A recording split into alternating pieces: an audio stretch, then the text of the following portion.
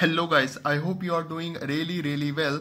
In today's video, I will show you how to integrate a web page into your Samsung Notes, or how you can add a full website into your Samsung Notes. So first of all, I open the internet browser and I open this website. So you can see over here there is a lot of information on this website. Okay, and now I want to integrate this web page into my Samsung Notes. So first of all, I open the create note. Okay, so you can see over here, so create note is open now, and on the down of this note you see there is an option over here. It is asking me for the link or for the whole page.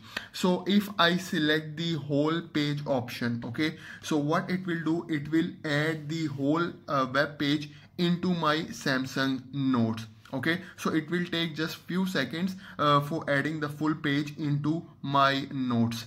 So now you can see it add the full page into my Samsung Notes. So I make it the full size in the maximize window option, and you can see over here this is my Samsung Notes and the full web page is now in my Samsung Notes. Okay, so you can see I have all the information.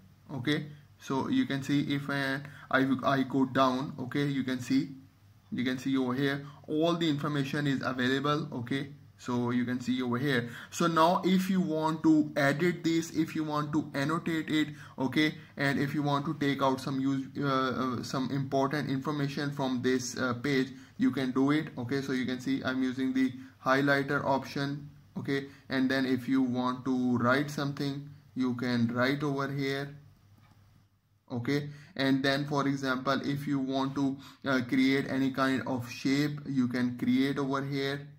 Okay, so you can see, so you can edit this website into your Samsung Notes. You can make notes out of this website. You can get important information as well. Okay, the second option is for adding a link. So same way, I will close this one.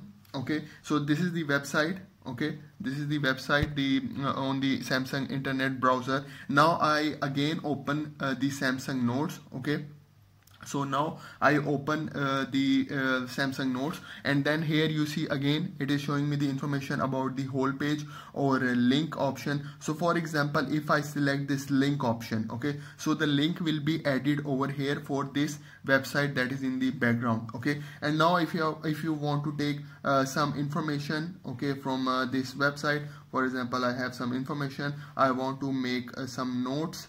Okay, so I can do it. And now for example, if I close this, okay, so I close it and I close this website as well. Now I open the Samsung Notes.